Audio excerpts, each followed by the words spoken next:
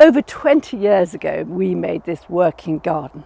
It's the powerhouse of the whole garden, and I really love playing in it. We filmed us making it, must have been almost in the last century. So we're now going to watch us building it, and then we'll come back here and see how the space works today. One of the nicest and most satisfying parts of gardening, I think, is propagating and growing on your own young plants. Up to now, I've used my greenhouse, which I built out of salvaged windows and reclaimed materials. And now I've built another one to match it out of similar things.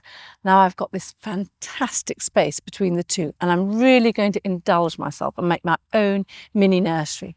This area is going to be really hard working, really practical, but I also want it to look really good too. So, on a cold October day, we started our transformation by clearing out the clutter. The potting bench was to be the working area's first main addition. But as the idea of this area was to save money, I was loath to splash out a fortune on materials. We simply used off-the-shelf pressure-treated softwood to knock together a very basic but practical design. I'll get the rest of it.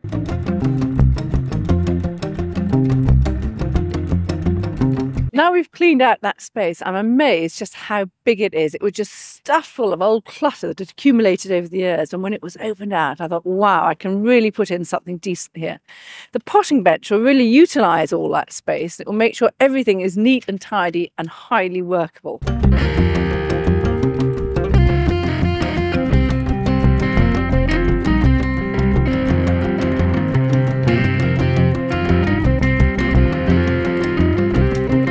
Nice on the side. The height of a potting bench should be based entirely on the height of the person who uses it most. In this case, I reckon 900 millimetres would be more than comfortable for my back. Yeah. Got a lot of fish. The workbench is coming together really nicely now. As you can see, there are a lot of old scaffold planks in it. These are really good for this sort of project because of the really tight health and safety rules. If there's just the slightest flaw in a scaffold plank, they have to bin it. And then you can pick it up either if you're really lucky for nothing, or sometimes you pay a small charge, but they're really dirt cheap. There's a lot of bindweed here.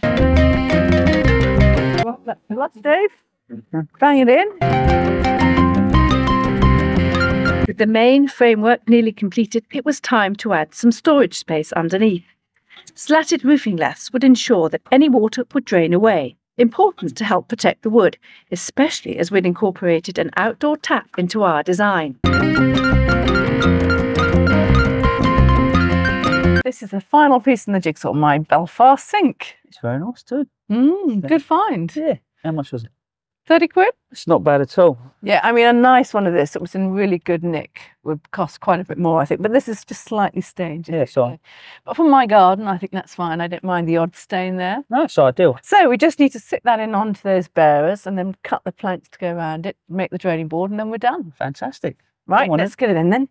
You up to this? Yeah, go on.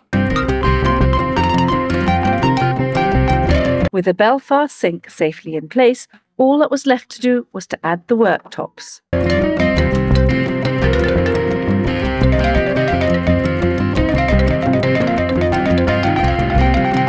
It had been a long, hard day for everyone, but we had begun to make some real progress in transforming the area into my potting up paradise. And all my bench now needed was a lick of paint. I love these old planks, but I think they could look a whole load better. I'm going to try and make them look like old oak rather than cheap old pine. So I've got these wood stains. They're translucent stains, so they'll actually get sucked through into the wood, and you'll see the grain of the wood through them, which is always really nice. And I've got here a light grey and an antique grey, and by mixing the two together, I'll get hopefully exactly the colour I want. What you want to be careful is when you're using an ordinary paint, it does actually dry darker. But with a wood stain, I find because it gets so sucked into the wood, it can dry a lot lighter. So just be aware of that. And when you put the first coat on, you can reassess it when it dries and then apply the second coat accordingly. So I'm going to tip one into the other, put the first coat on and see how it looks.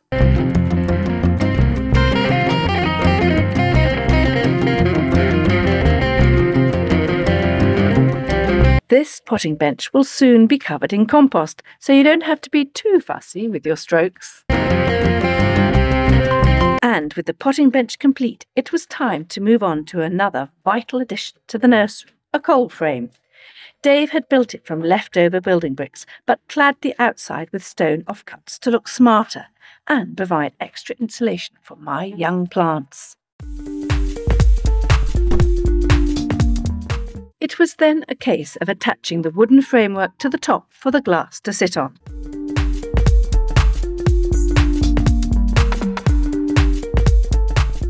Runners were added to allow the glass lids to slide in and out, giving me easy access to my plants inside. It's lovely. Brilliant job, Dave. Really nice. Now my nursery would be open to plants all year.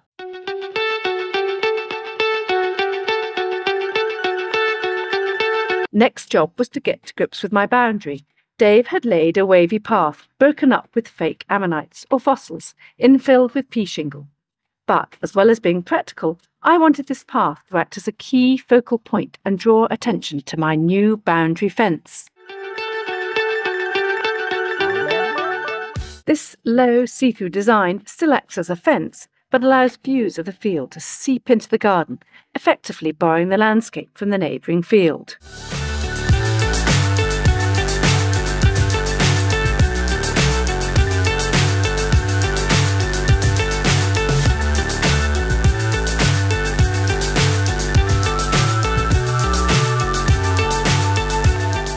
I'm really pleased to finally have a definitive border to my working area, and I think the design looks suitably rural yet really smartens up the space. These gates are for aesthetic purposes only. We don't have any right of access here, but they form the focal point at the end of the path. I got a friend to make them up for me and I asked him to match the gates opposite, but unfortunately they didn't come out quite like that. So what I'm going to do is I'm going to alter them slightly. I'm going to take off the top rail and the rail behind, and then they'll match in with the rest of the fence beautifully. Watch when I've got the hammer in my hand, Dave. What's up is down, what's left is right. Chasing stars and holding you. I can't see the end, but we'll see it through.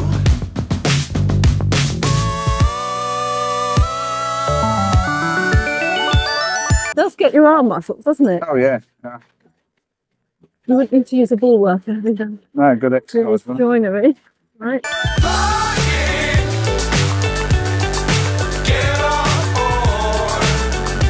These simple alterations had made all the difference, and with the boundary defined, I was one step nearer to my potting up paradise. If you love plants, having a space in your own garden for propagating and training them is a really satisfying way to increase your stock.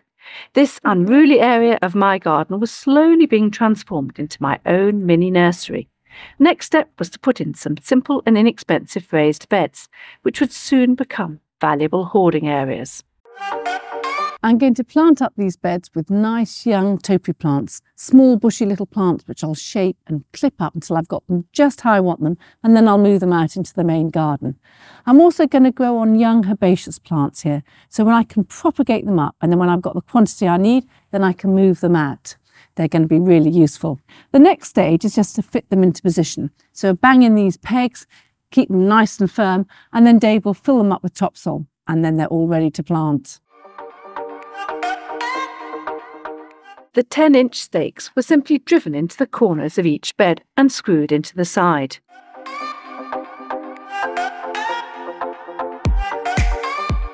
There was no need to buy in topsoil, we just used the soil in the areas we'd excavated for gravel and paving.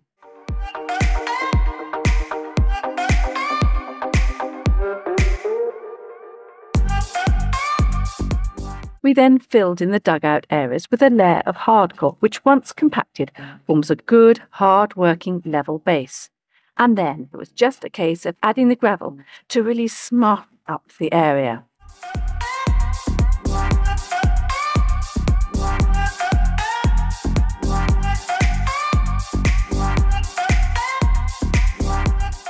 With all the major construction work finally done, the working area was certainly transforming into one of my favourite areas of the garden, and someone was definitely making themselves at home. And it was now high time to introduce some plants.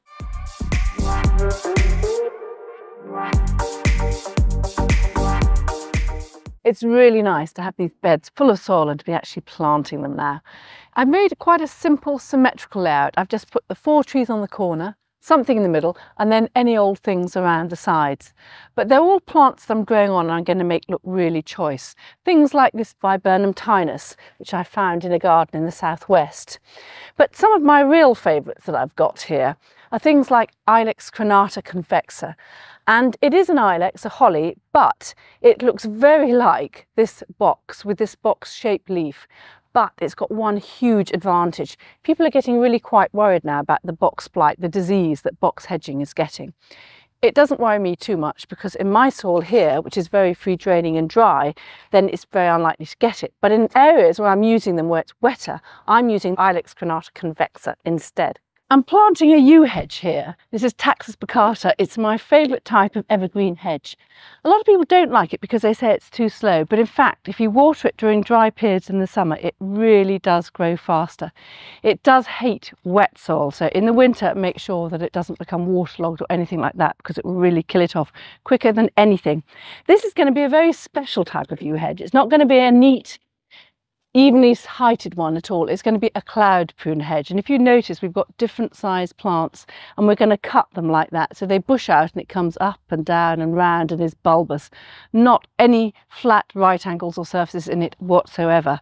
And the other thing with yew hedges is you don't have to grow them quite tall. I have actually seen them maintained at only a foot high, and they're really neat, smart edging hedges as well.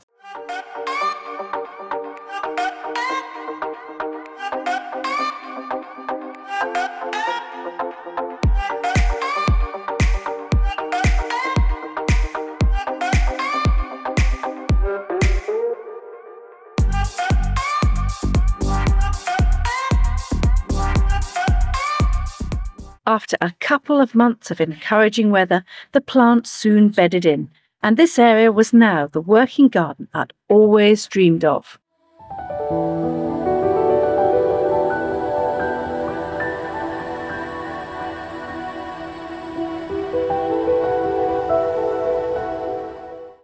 Well, I did make a few mistakes. I would never plant Ilex crenata again now. I know very few gardeners who can keep it alive for more than 2 or 3 years. I planted it in northern Japan and it works a treat. But in the UK, it just does not like it for some reason. So you can now see the yew hedge, the cloud pruned yew hedge has grown up really well and frames this view through to the full skates down there. I've replaced the planting now with peonies. It's the peony walk and I really love it. I've also added 2 mistletoe trees, so the apple trees impregnated with mistletoe at either end of the gate. And when they grow up, I think I'll remove these espalier apples. So we still have the 4 little raised beds. At the moment, I've got about 100 cuttings of Buxus Heritage, which I've rooted and I'm growing on in here. Now, Buxus Heritage is a variety that is resistant to box blight. And what I'm doing is I'm slowly phasing out all the box in my garden that's susceptible to the blight and replacing it with these lovely young cuttings. Now, there are well over 37 different cultivars of box, and some of them are naturally far more resistant to box blight than others. And so it might be that I don't have to take all of my box out, but probably the vast majority of them. Other things that have changed, well, I love raising my plants up and having my cuttings growing on a low table really. I can just monitor them and see them better, and they're out of rabbits' ways and things like that. So I just think they look nice and they get better monitored by me. I have actually changed the cold frame topping. The cold frame's the same, but instead of glass, I bought old glass Dutch lights from a guy in Spalding for 50p a frame years ago. And I've actually replaced the glass with ETFE. Now this is far better than polythene or glass. It lets the whole range of light spectrum through to the plants below, so they're far less stressed than they are even under glass. And at the moment I've got some coriander growing on, which I'll use throughout the winter time, and I've got some winter lettuce. But sometimes I put tender plants in there, pelargoniums. I use it for so many different things, and I really wish I had another 3 more. I've put these lovely big pots in here just as markers for the corners, and you can see I've got big courgettes growing in some. I've also got some alströmera growing on in the corner there. Now actually I did lift that alströmera and plant it elsewhere, but I must have left a little bit and it's grown back like mad. Some people say it's difficult to divide, but that one, which is Indian summer, which flowers from often March right through to December, is an amazing performer. That one grows really vigorously. The one thing to know about alströmera is you don't deadhead them, you just pull the dead shoots out. I'll show you how. So when they finish flowering, you don't deadhead them, you just pull them out like that and they come out naturally. It is a truly amazing plant, this one. I'm going to move it on somewhere else this winter. So that's this part of the working garden. Come and see the other end. This is the third part of my working garden, and we've still got the sunken greenhouse, which I love. It stays a lot more frost free than the ones above ground because it's below ground. I've got more plants raised up here behind me, and then I've got the beehives at the far end, just sectioned off a bit now. Here I tend to grow vegetables sometimes as well, so over here I've got some mange tout, which I love. Now I went away and didn't water them for a few days, and so you can see they've got this powdery mildew on them, which is usually a sign of drought, but I've just given them a squirt with SB Invigorator. It's wonderful stuff. It's meant for insect pests, and it's very mild, it's organic, it's just like a sticky substance that you spray onto the leaf. But it does work really well for powdery mildew too. So that will soon go, but I will need to apply it frequently because it has been pretty hot and dry. So you can see this is just a perfect little area for growing plants on and tending plants. Now this space, I realise, is bigger than some people's whole garden, but even if I had a teeny weeny garden, I think I still would have a place for a small hoarding border where I could grow my plants on, and pots and things like that. It's just lovely. If you love playing with plants, then this is an ideal type of garden.